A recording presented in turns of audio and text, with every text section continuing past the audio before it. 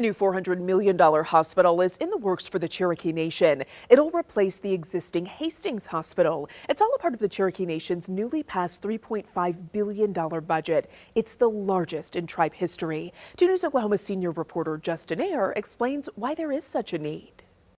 The hospital is nearly 40 years old, and you can tell just by the amount of cars here on a daily basis, it's seen its fair share of people. Cherokee Nation has long needed a new and more modern place to have medical service.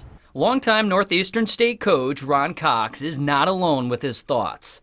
W.W. Hastings Hospital was built in 1984 to serve 60,000 patients a year, according to the Cherokee Nation. Nearly 40 years later, it's serving more than 500,000 patients a year. Regina King remembers working at Hastings in its inaugural year. Sentimentally wise,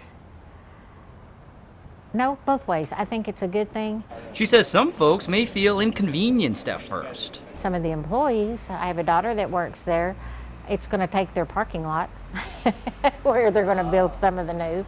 Cherokee Nation Principal Chief Chuck Hoskin Jr. says the $400 million will also be used for construction of a new health center in Salina.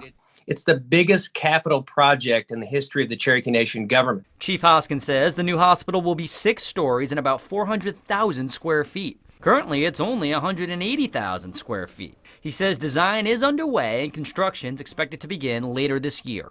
A number of times I've said, this is just not enough. This is not quite right. The Cherokees need a lot more, and I'm certainly glad that they're getting it. The chief says the goal of the updated hospital is to have enough room and resources so patients don't have to be treated at other hospitals and health centers outside of the Cherokee Nation. In Tahlequah, Justin Ayer, 2 News, Oklahoma.